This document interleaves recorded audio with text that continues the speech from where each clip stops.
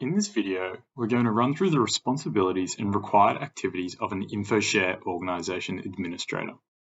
The purpose of this video is to help you identify who in your organization would be an appropriate organization administrator and what they need to know before starting the role. Before we start, we'll quickly look over the two roles on infoShare: users and organization administrators. Users are content editors. They can add, edit and delete records in infoShare through either the data entry dashboard or file upload option.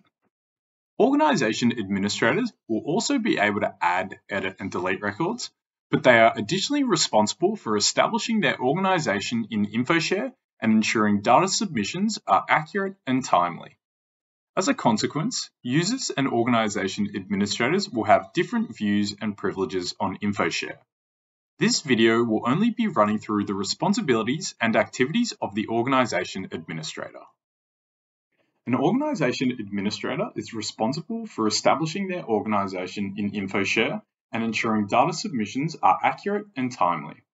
When nominating organization administrators, please keep in mind the provider's obligations under Section 12 of the Privacy and Personal Information Protection Act.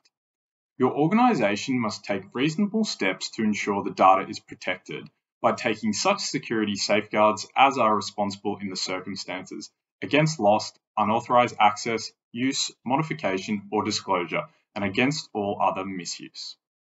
DCJ recommends that each organization has at least 2 organization administrators to ensure someone is always on hand to lead the various functions in case of leave or turnover.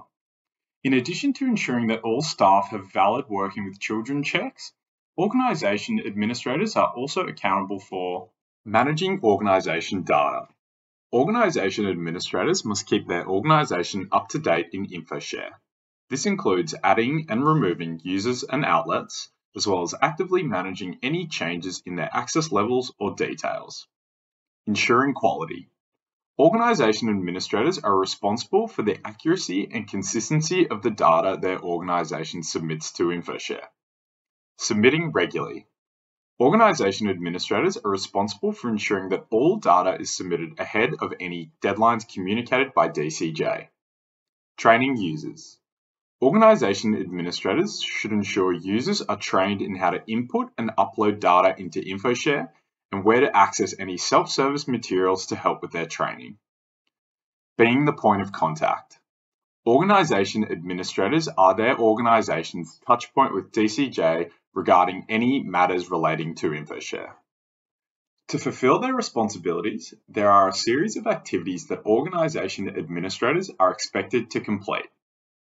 In managing organization data, organization administrators are required to initially set up their organization in infoShare and to actively manage user and outlet data.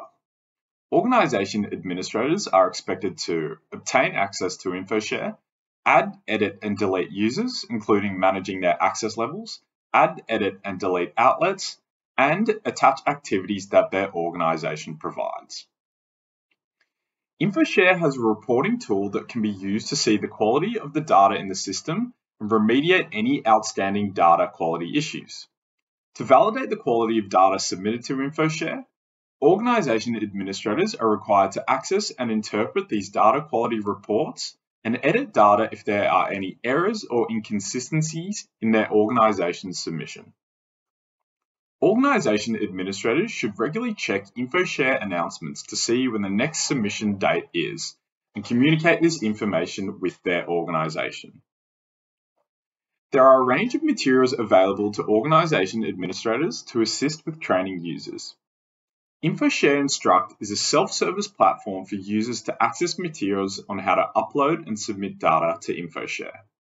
infoShare Instruct contains user guides, fact sheets, and training videos about the infoShare system and how to complete common activities. It also features an interactive training environment where users can practice using infoShare without entering any real client data. Organization administrators are encouraged to use these materials to assist with training users or to direct users to consume these materials directly. It is important organization administrators ensure their organization's users channel any infoShare related feedback or questions through to them to relay to DCJ, as well as share communications from DCJ to the users and other appropriate people within their organisation. Likewise, DCJ will communicate with infoShare administrators via infoShare bulk emails and also individually for organisation-specific infoShare requests or queries. With all of that in mind, you should now have a good idea about who would be an appropriate organisation administrator for your organisation. The organisation administrator should feel confident assuming the various responsibilities and be comfortable using and teaching others how to use infoShare.